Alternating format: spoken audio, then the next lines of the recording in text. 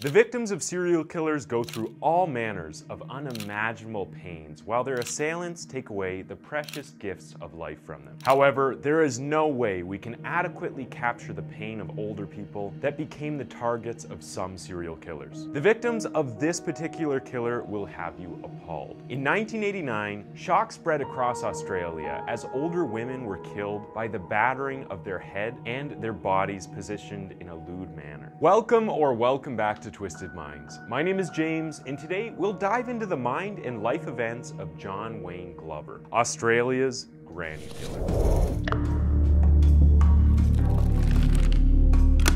John Wayne Glover was born on November 26, 1932. He hailed from England before emigrating to Australia in 1956, where he spent the rest of his life. John's issues with older women started with his mother, Freda. She was promiscuous, had 4 husbands, and multiple boyfriends. Glover was convicted of numerous petty offenses while growing up, including stealing clothing and purses, dating back to 1947. When he was 14 years old, he dropped out of school and joined the British Army. He was dismissed from the British service when his earlier offenses were found. This was the reasoning behind his emigration to Australia, where he first stayed in Melbourne in 1956 or 1957 with no qualifications. Glover later became a naturalized Australian citizen shortly after he arrived in Australia. His promiscuous mother would have negatively impacted John's early life and adult life. The message she was passing across to him was, women are sexual objects. Or, on the other hand, there was no security in partnership. John's mother moved from one man to the next since no one was good enough for her. John, too, would have felt he was not good enough for her, which is why she focused all of her attention on her promiscuous behavior.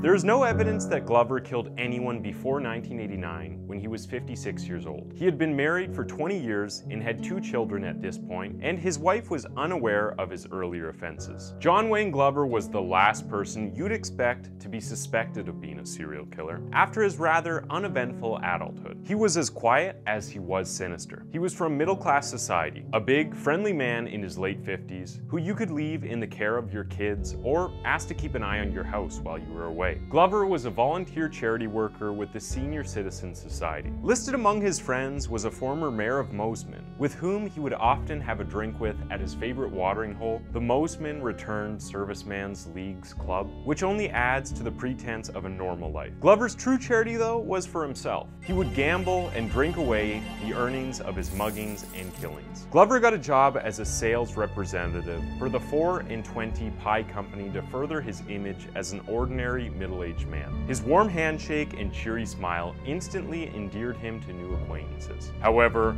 lurking beneath that cheerful appearance was one of Australia's most twisted serial killers, a savage murderer that preyed on weak older women.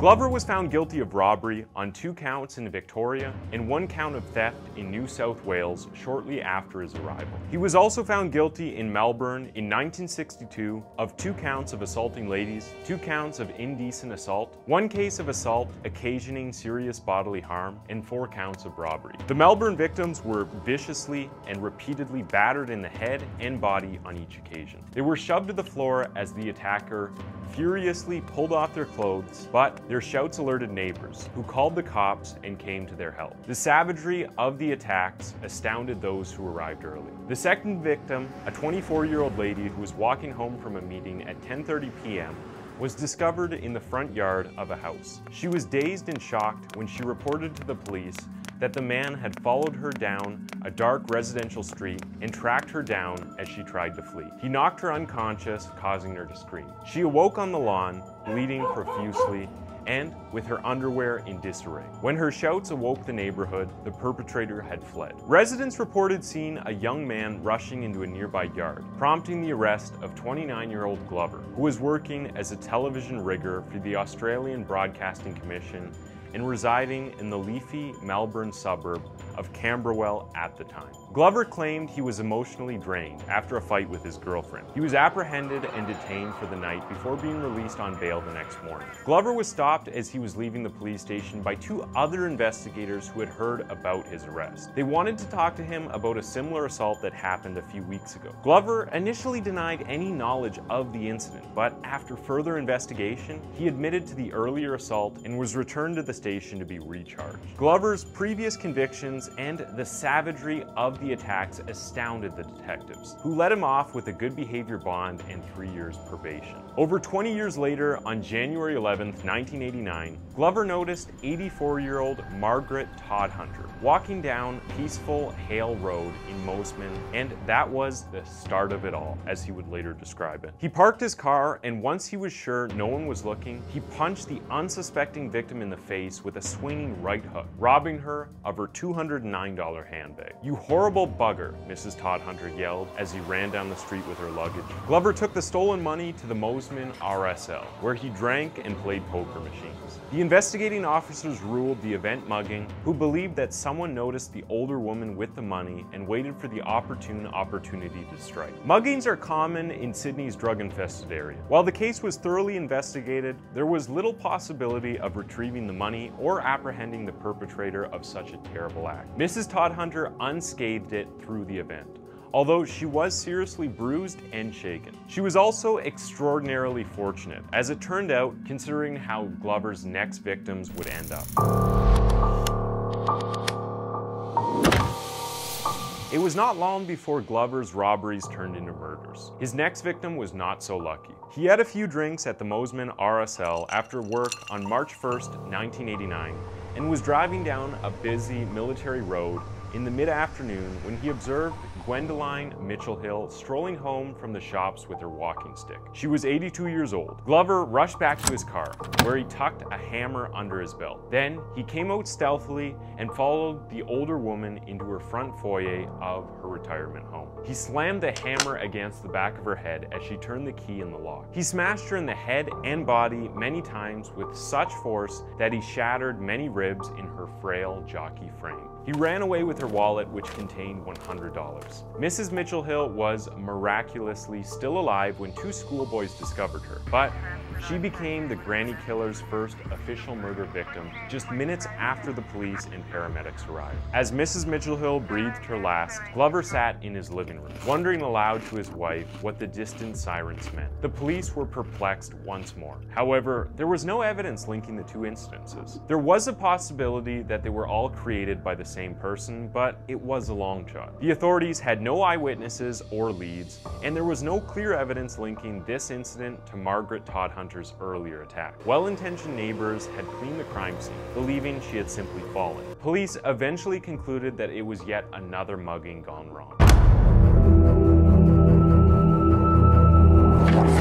John Glover would later have to kill 4 more older women and assault a host of others before being brought to book. His second victim came 10 weeks later. Glover was walking to the Mosman RSL Club in Military Road in the late afternoon of May 9th when he spotted Lady Winifred Ashton. She was the widow of English-Australian painter Sir Will Ashton, dressed in a red raincoat and using a walking stick, approaching him slowly. Lady Ashton had just finished playing bingo at the RSL and was on her way home to Raglan Street. Glover put on gloves and followed her into her apartment building's foyer, where he assaulted her with his hammer and tossed her to the ground in the trash bin. Despite having limp cancer, the little and fragile Lady Ashton fought bravely, as Glover later admitted. At one point, she almost had me until I fell on top of her and repeatedly banged her head against the concrete. Lady Winifred Ashton died at the age of 84. John Glover removed Lady Ashton's pantyhose and strangled her with them while she was unconscious. Although no sexual act occurred, Glover's brutal ritual would become his calling card. Glover then placed her walking stick and shoes at her feet, as though paying respect to the deceased woman before departing with her purse, which contained $100. Glover later told the bartenders at the Mosman RSL that he hoped the sirens they heard coming around the corner weren't for another mugging, as he carefully carefully fed the contents of Lady Ashton's purse into the poker machines, police didn't believe they had a serial killer on their hands until now. There were far too many similarities. To date, all victims were affluent, older women who lived in the same neighborhood, were beaten or killed in similar ways, and had their handbags stolen.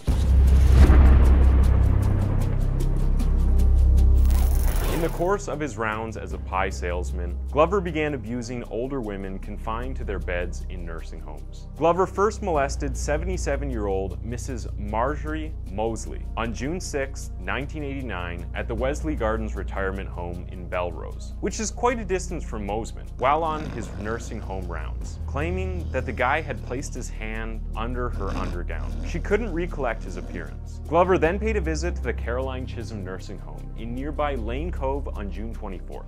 He took a slow walk upstairs, raising an older woman's clothing and fondling her buttock. He put his hand down the front of another woman's nightdress and caressed her breasts as he moved to the room next door. Glover was briefly questioned by authorities, but not detained, as he made a hastily getaway after the terrified woman screamed. Local police investigated the incidences, but they were unrelated to the Mosman murders. It took a long time for this information to be considered useful to the Granny Killer Task Force. Glover assaulted old Effie Carney on a quiet street in Linfield, not far from Mosman, on August 8, 1989, and took her goods. On October 6th, he pretended to be a doctor. He ran his hand up the dress of Phyllis McNeil, a patient at the Wimbia nursing home in Neutral Bay. When the blind older woman cried up for aid, he avoided capture once more. Glover appeared to be able to walk into and out of hospitals at will. The pastry salesman was never suspected. Throughout the entire sequence of molestations, he was never identified. The breakthrough to capture him came when a nurse discovered him in a hospital ward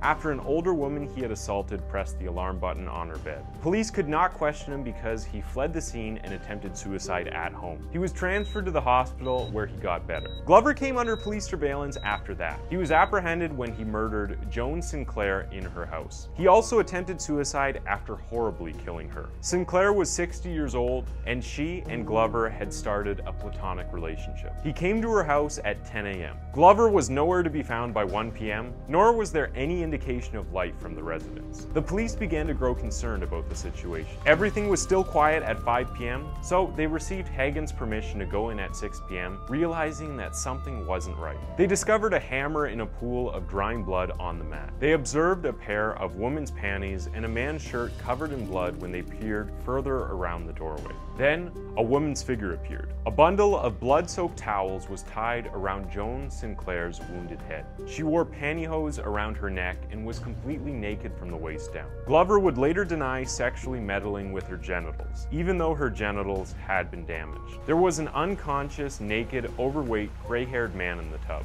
One wrist had been sliced, and there was a strong odor of alcohol in the air. The relieved investigators hoped he was still alive and well. Their prayers had been answered. John Wayne Glover, the Granny Killer, was the man in the bath. Glover told investigators about the final chapter in the Granny Killer murders after he recovered in the hospital.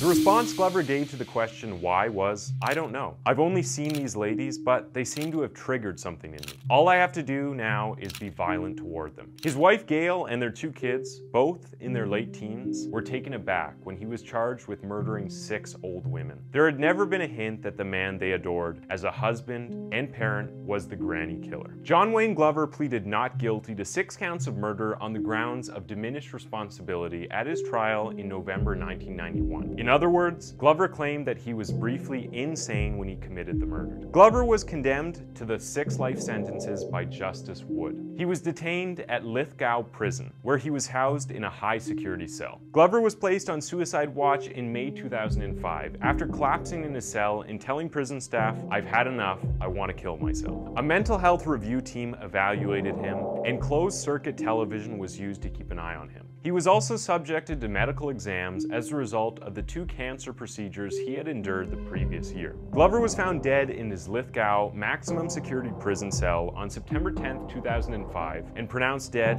at 1:25 p.m. The 72-year-old serial killer hung himself, according to reports. These do not ease the pain of the families of the victims. However, they can take solace in knowing that the Granny Killer was brought to justice. Thanks for watching. That was the case of John Wayne Glover. And why don't you go ahead and click on one of the 2 videos on your screen for another one of our videos.